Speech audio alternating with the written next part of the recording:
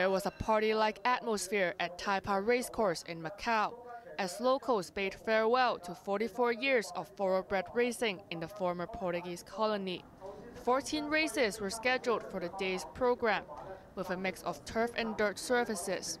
非常興奮即使個場地未如理想啦但係我覺得係一個好歷史性嘅一刻啦，咁所以嚟見證下咯。Among those in the audience was Mr. Ip, who was excited to witness this historical moment. 太多嘢玩啦。He admitted horse racing has lost its attractiveness, as there are plenty of entertainment options these days.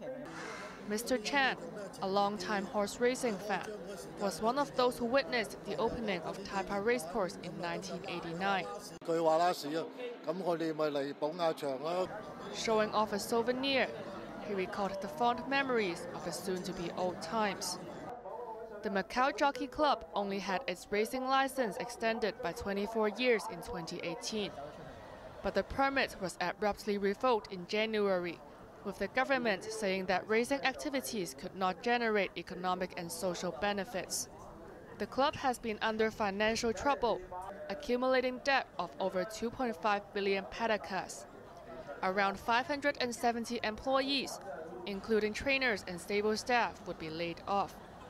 300 or so horses will be relocated overseas over the next 12 months, while the premises will be vacated and returned to the government.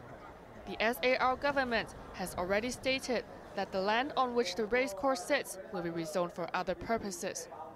Janice Yu, Cable News.